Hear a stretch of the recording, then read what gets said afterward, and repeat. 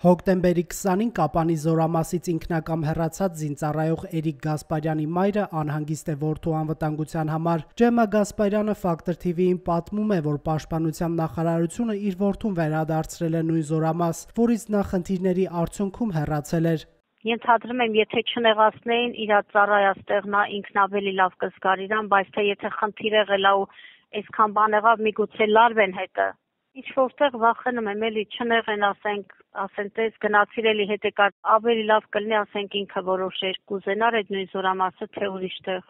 Էրիկ Գասպարյանի ռազմական ոստիկանության աշխատակիցները հոկտեմբերի 28-ին հայտնաբերել էին Երևանում։ Նրան մեղադրանք է առաջադրվել զորամասը ինքնակամ լքելու համար։ Էրիկը հարցաքննվել ու հանձնվել է զորամասի ղեկավարության հսկողությանը, ապա որպես պատիժ 30 օր ժամկետով զինծառայողին տեղափոխել են կարգապահական վաշտ։ Ժամկետի ավարտից հետո ծառայությունը կշարունակի Կապանի զորամասում։ Դա հաշվեհարդար է, որովհետև քաջ տեղյակ լինելով, որ նա զորամասից շատ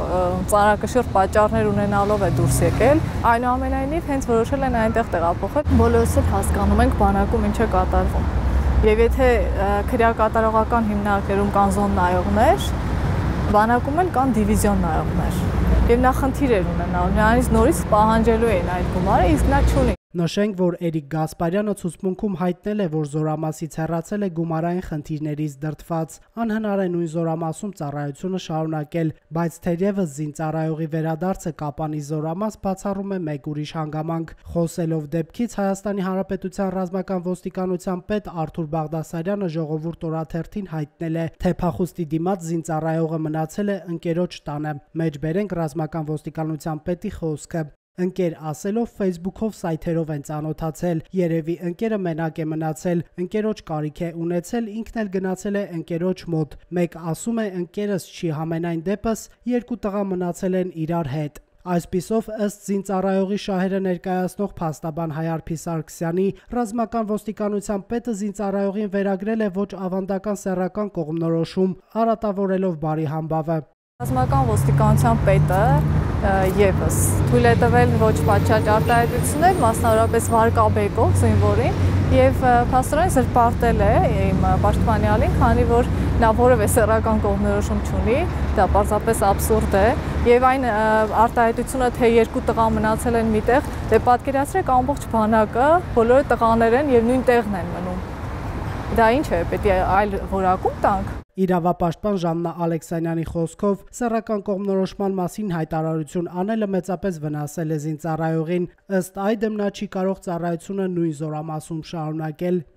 Սեռական կողմնորոշման մասին հայտարարությունները մեծ վնաս են, գիտեք, որ բանակը չի ընդունում դա։ Գիտեք, որ այդպիսի դեպքերում զինվորին նսեմացնում են, ստորացնում են եւ նրան թույլ չեն տալիս այնտեղ սնվել, առանձնացնում են եւ սա շատ լավ գիտի նախարարությունը։ Արծրուն Հովհաննիսյանը այցելել է ռազմական ոստիկանություն եւ այցելել է այդ տղային, ասել է, որ շատ լավ գիտի, որ գիրովականցիները արժանախում են եւ այդպիսով հեռացել է, որից մեկ օր հետո կամ երկու օր հետո զինվորը հայտնվել է նույն զորամասում։ Պաշտպանության նախարարի մամուլի խոսնակ Արծրուն Հովհաննիսյանից Factor TV-ին հետաքրքրվեց, թե ինչու է Գասպարյանը վերադարձվել Կապանի զորամաս, որտեղ խնդիրներ է ունեցել։ Չնայած ռազմական ոստիկանության պետի հայտարարությանը, Արծրուն Հովհաննիսյանն ասաց, թե չի կարծում, որ եթե զինծառայողի խնդիրը կապված լինի սեռական կողմնորոշման հետ, նրան նույն զորամաս կուղարկեն, որպես կանոն նման դեպքում ծառայության վայրը փոխում են։ Ուսումնասիրել է համապատասխան մասնագիտական խումբը, եթե գտել է, որ պետք է ուղարկեն այնտեղ, ուրեմն ճիշտ են արել։ Ես չգիտեմ, իր խնդիրը զորամասում է, թե ոչ զորամասում է։ Հատկանշական է, որ այն պահին, երբ դեռ զինծառայողը փնտրվում էր, Պաշտպանության նախարարի մամուլի խոսնակը Facebook-ում գրառում էր արել, թե 3 օրից ավելի զորամասը լքած զինծառայողը քրեական պատասխանատվության է ենթարկվելու։ Ես արձանագրում եմ, որ Պաշտպանության նախարարությունը շատ վատ է վարվում զինվորների հետ։ Սա առաջին դեպքը չի, երբ զինվորին ստորացնում են, նվաստացնում են, իսկ հիմա դա անում են հրապարակայնորեն։ Այսինքն այդքան ահազանգից հրապարակումներից հետո ինչպես կարելի էր տանել նրան նույն զորամաս։ Չմոռանամ նշել, որ ռազմական ոստիկանության պետը նրա սեռական կողմնորոշման մասին էին հայտարարություններ արել, այսինքն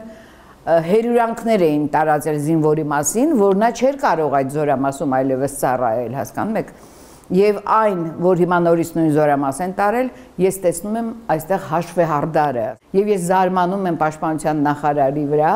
որը բացարձակ անտարբերություն է ցուցաբերում այս հարցում։ Զինծառայողի մայրը եւս կատարյալ սուտ որակեց որդու հասցեին ռազմական ոստիկանության պետի ակնարկը, թե որդին ոչ ավանդական սեռական կողմնորոշում ունի եւ զորամասը լքել է Երևանում ընկերոջ հետ հանդիպելու համար։ Տիկին Ջեման պահանջում են ներողություն խնդրել։ Դա սուտ է,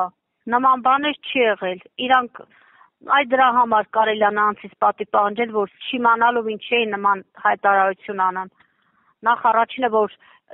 հենց էր խոսակցությունը գնան, որ մտամ երեխեն գոմիկա, տարբեր բաներ էին գրել, նախ դա սուտ առաջն է, երկրորդն էլ մարդը, եթե տեղա գտել հարմար, ես մտածում եմ, որ իմ մոտ կգա, բայց որում տեղա գնացելու իրանք առանց իմանալու մարդու անունը գցում են, դե ոնց գցել են, թողնենց էլ վերականգնեն։ Փաստաբան Հայարփի Սարգսյանը, որ երկուշաբթի օրն է տեսակցել պաշտպանյալին, ասում է, որ զինծառայողը ռազմական ոստիկանությունում տանջանքների է ենթարկվում, ասում է զինծառայողին բերման են ենթարկել քաղաքացիական հագուստով ռազմական ոստիկանության աշխատակիցներ, բայց այդ փաստը քողարկելու համար ռազմական ոստիկանության պետի հրամանով տեսանյութ է նկարել, թե իբր բերման ենթարկողները համազգեստով ռազմական ոստիկանության աշխատակիցներ են եղել։ Իմ պաշտպանյալը նշում է, որ իրեն ֆիզիկական ցավ է պատճառվել այդ ընթացքում, բացի դա շատ վատ է զգացել, ծաղրի է ենթարկվել, կարելի ասել, նվաստացուցիչ պայման է եղել, վատ վերաբերմունք։